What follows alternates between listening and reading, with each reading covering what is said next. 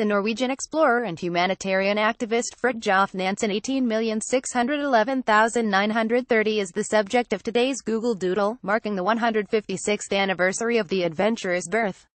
Nansen is perhaps best remembered for his extraordinary feats as a cross-country skier, setting out to conquer the polar north in defiance of the elements, but he also played a major role in supporting refugees around the world in the aftermath of the First World War, lending his name to a passport recognizing asylum seekers rendered stateless by conflict and winning the Nobel Peace Prize for his efforts in 1922.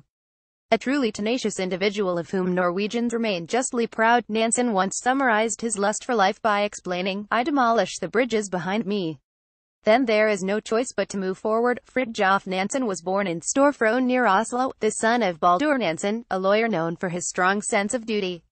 His mother Adelaide was more athletically inclined and encouraged her son's interest in outdoorsmanship and winter sports. Both parents would have an enormous influence on Fridtjof's career. A tall, slender youth marked by steely determination, Fridtjof proved particularly adept at long-distance skiing, often covering 50 miles a day with only a small satchel of supplies and a dog for company. These endurance treks inspired the young mont's love of the natural world and fed his longing for adventure.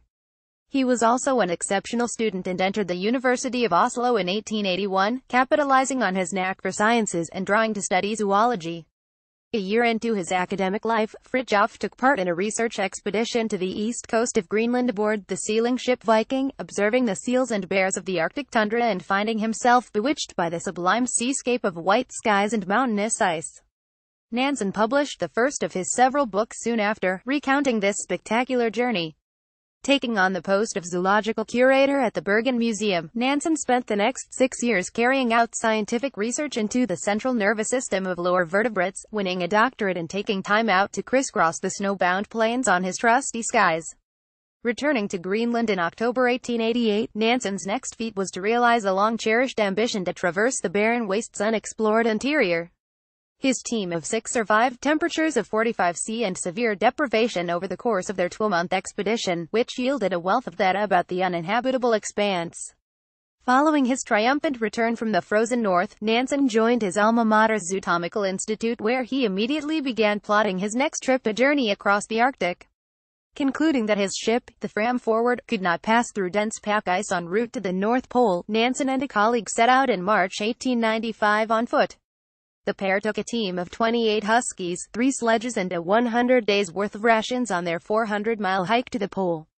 Forced to turn back 23 days and 140 miles later, the men had nevertheless come closer than anyone else to reaching the landmark.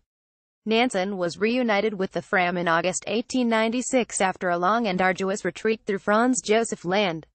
In the explorer's absence, his crew had engaged in oceanographic research, again retrieving invaluable findings about the aquaculture of the northern seas. The field would preoccupy Nansen over the coming years, and he was duly appointed professor of oceanography at the University of Oslo in 1908. It was at this point that Fridtjof Nansen turned his attentions away from the natural world to the men who inhabit it. A passionate advocate for Norway's independence from Sweden, Nansen became his country's ambassador to Britain in May 1908 following the successful campaign for dissolution of the Union. With the onset of the Great War, Nansen's skill as a diplomat came to the fore. He headed a Norwegian delegation to Washington, D.C., in 1917 to negotiate the relaxation of an Allied blockade, hindering the passage of vital food supplies to Europe.